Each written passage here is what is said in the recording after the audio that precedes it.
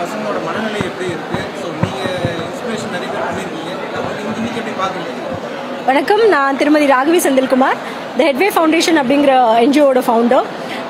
இன்னைக்கு பார்த்தீங்கன்னா யங்ஸ்டர்ஸ் இந்த ஃபாஸ்ட் பேஸ்ட் வேர்ல்டு, இன்னைக்கு வந்து டெக்னாலஜி எவ்வளோ ஃபாஸ்ட்டாக போயிட்டு இருக்கு.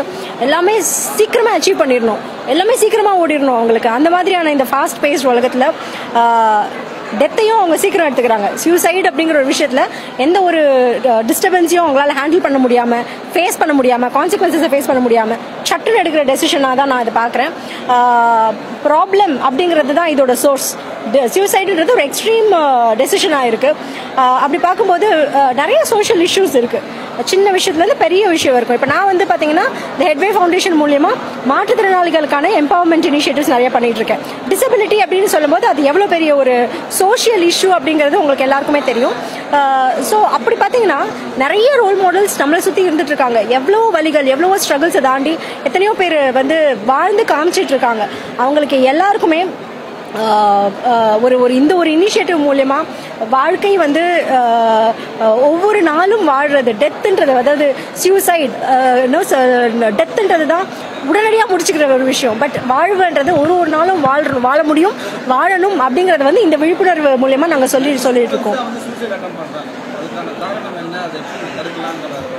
பேலன்ஸ் பண்ண முடியல, எல்லாருக்குமே வந்து ஒரு அவேர்னஸ் இல்லை. ஐயோ இது இந்த பிரச்சனை வந்து எனக்கு பெரிய பிரச்சனை, ஒரு சின்ன விஷயமா இருந்தாலும் அந்த ஒரு ஈகோ இல்லை வந்து அதை ஃபேஸ் பண்ணுறதுக்கான ஒரு அந்த ஒரு மனப்பான்மை இல்லை. இப்போ பார்த்தீங்கன்னா ஒரு சின்ன எக்ஸாம்பிள், லைப்ரரியன் வந்து அதாவது புக்கை திரும்ப கொடுக்கல அப்படின்றதுக்காக ஒரு மாணவன் வந்து தற்கொலை பண்ணிக்கிட்டான். இது வந்து ஒரு news.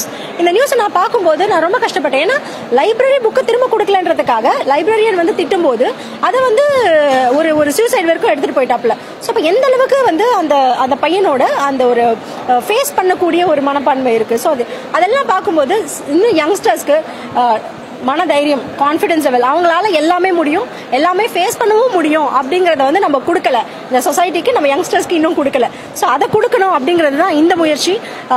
September 10th world suicide prevention டே அப்படிங்கிற ஒரு விஷயத்த நாங்கள் இதன் மூலமா சில்ட்ரன், யங்ஸ்டர்ஸ், விமென் எல்லாருமே இதில் வந்து மேடம் சொன்ன மாதிரி பிரிவே கிடையாது, இவங்க அவங்க எல்லாம் கிடையாது. யாருக்கு ஒரு ஸ்டேஜில் வந்து பேலன்ஸ் பண்ண முடியலையோ அடுத்த ஸ்டெப் அதை எடுக்கிறாங்க.